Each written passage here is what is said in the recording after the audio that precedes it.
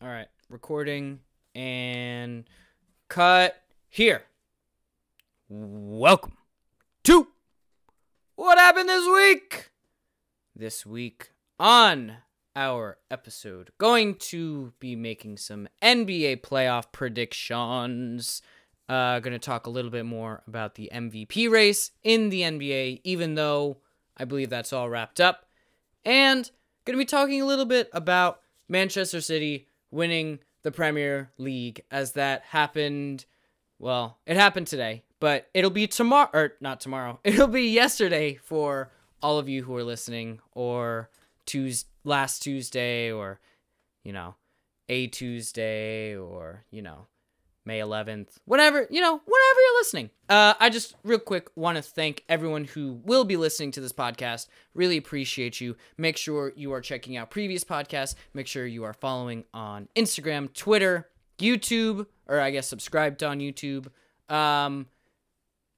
What else are we on? Apple Podcasts, Google Podcasts, Breaker, Anchor. We're all over the place. Make sure you check all of those out. We stream every Friday on YouTube, so make sure you're checking that out if you haven't already. Leave us a review on Apple. We have, I think, 10 reviews now, so shout out to whoever has reviewed us. Appreciate you. You're making a difference. And yeah, I hope you're having a great day whenever you're listening, or a great evening, I don't know, or a great morning. You listen whenever.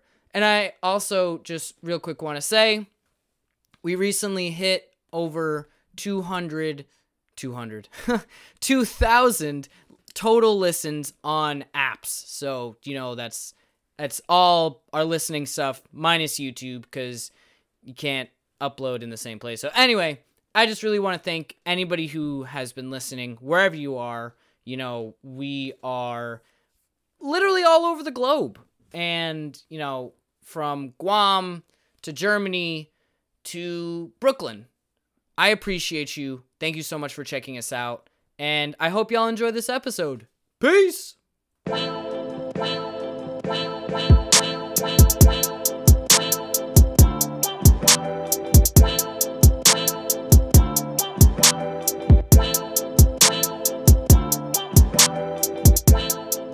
Alright. First topic on the chopping block. Well, I don't know if I'd call it a chopping block. I'd kind of just say first topic, Anyway, playoff predictions for the NBA. Just want to say, go Brooklyn Nets. We're almost at the playoffs. We've already clinched. Try and get that 2 seed. I know we're almost there, but please try your hardest. Anyway, some predictions. I think, first of all, that the Lakers are going to end up the 7th seed. They're going to have to play in their play-in game. They'll smoke whoever the fuck they play, because it's LeBron James and Anthony Davis. And, Anthony Davis may be a very overqualified number 2, but he's still Anthony Davis. So they're going to smoke whoever they play. Literally, it's not even going to be close. I also think that they will, no matter who they play in the playoffs, I think they'll make it to the Western Conference Finals. And if they play the Phoenix Suns, if Phoenix can make the number 1 seed, if they can usurp Utah, which doesn't look too likely right now, and avoid playing the Lakers until the West Finals, I think they're going to get routed in the West Finals, because again, it's LeBron James and Anthony Davis. They haven't shown some real life recently, but overall, it's still one of the best tandems in the NBA. I almost said NFL. That's not correct. Another prediction is, I believe that the Miami Heat will end up playing the Milwaukee Bucks. I think that'll happen in the first round if Miami can stay at 6 and Milwaukee can't get past 3, which is, it's looking pretty likely. I think that series will go to 7 games. I think Milwaukee will win because Miami isn't what they were last year. But, you know, it's, you know, you look at who Milwaukee is going to potentially have to play, and it's going to be Miami the first round, Brooklyn the second round, and then if they beat Brooklyn, fingers crossed they don't, they will have to then play Philadelphia, who will probably be there. And then in the finals, you play the Lakers. Like, sheesh. I know that's kind of like a TikTok thing right now, but sheesh. That is a gauntlet. And god damn. I do think that Tyler Hero will come to life because I think after... And it hasn't been necessarily a down year as much as it's just been a disappointing year. You know, his averages are pretty close to what they were for his rookie season. So, I don't know. I think that if he's right, then they will definitely take Miami to 7. Anyway, another prediction.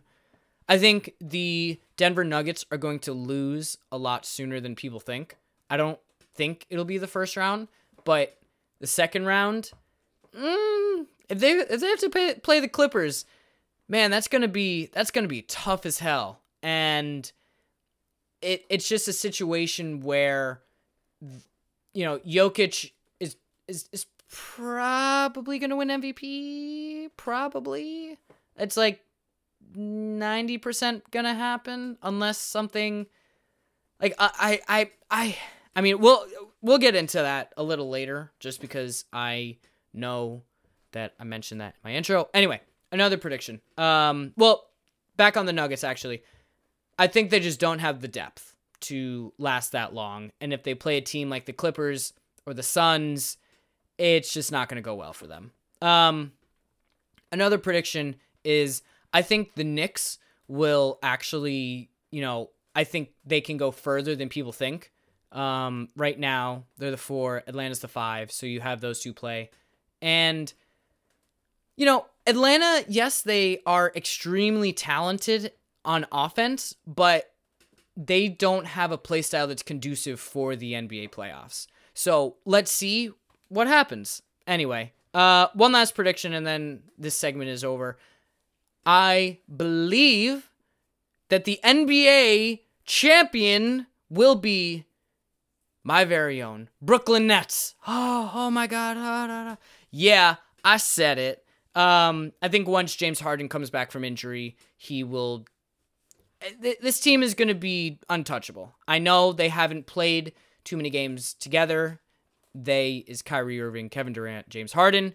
But there's just sort of an unstoppable nature to this team that, you know, we saw earlier in the season that we haven't seen now. And I think once you're locked in the playoffs and it's like, oh, you want to double James Harden?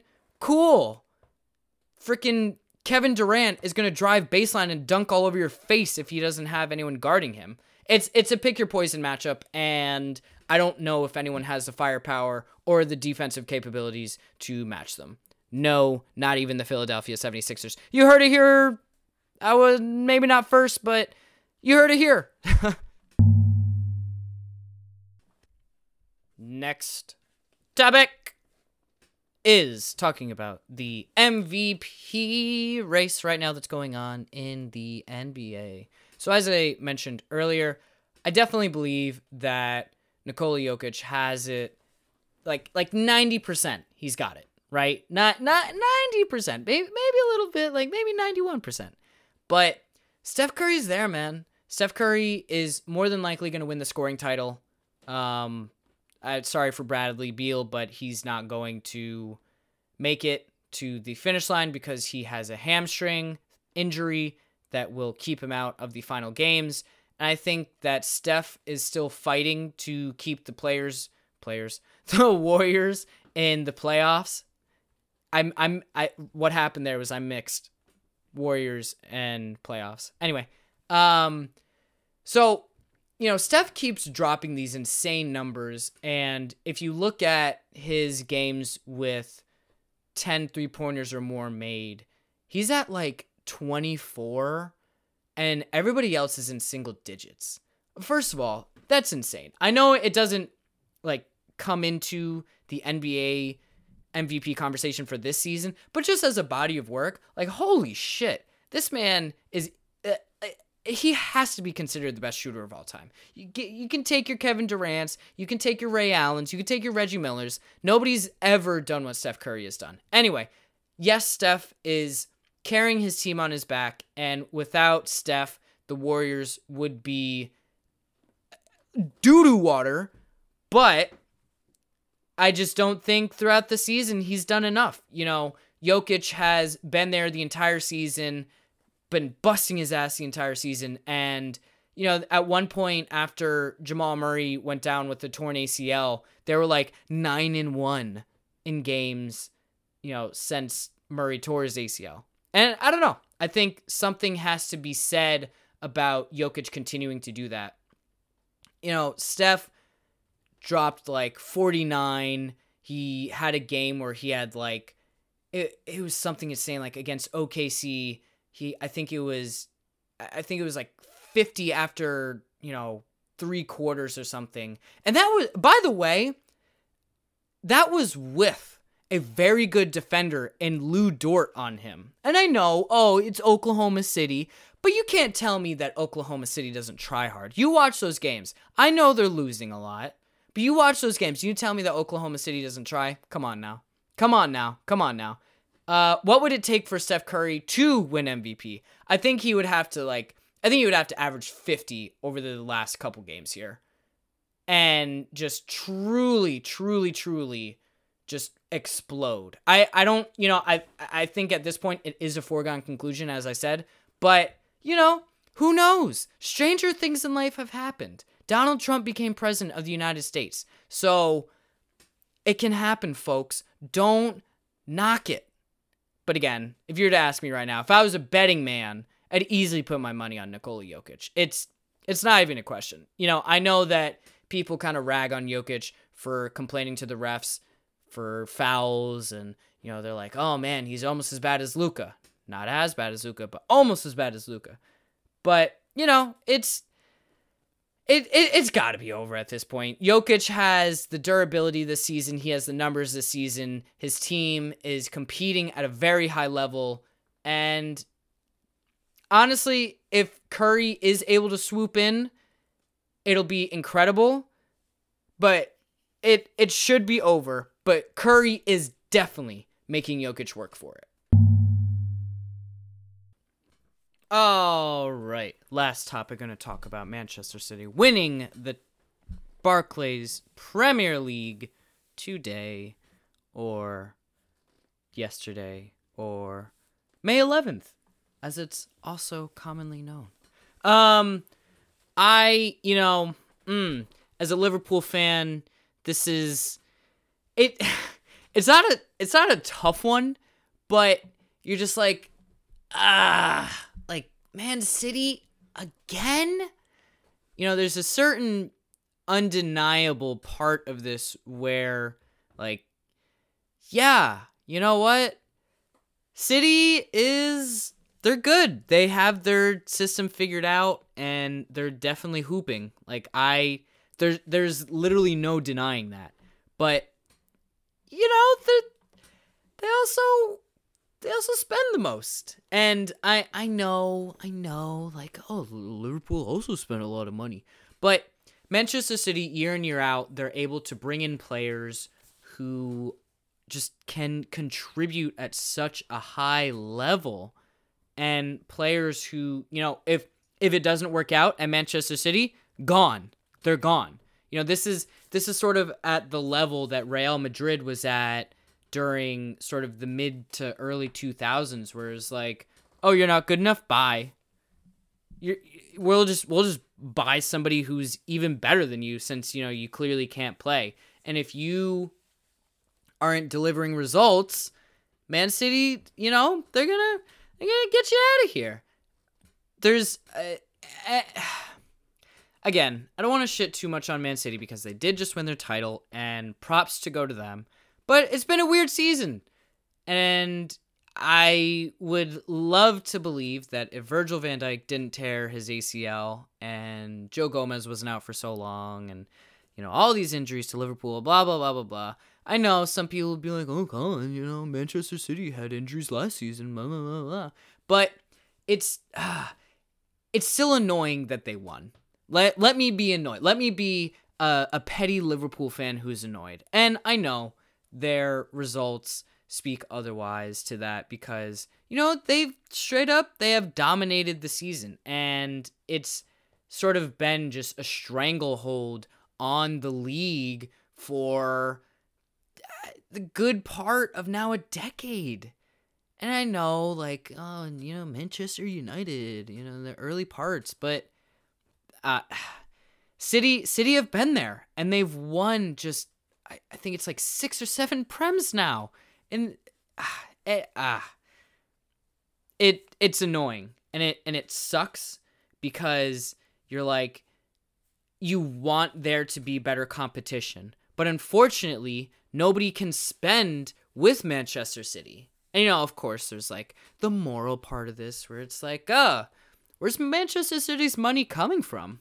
Because do you really believe that there's that much revenue going into Manchester City? Do you really believe that? Do you really believe there are that many Manchester City jerseys out there? Granted, I don't live in Manchester or England, but I don't know. If I'm seeing soccer or football jerseys, a lot of the time they're not Manchester City.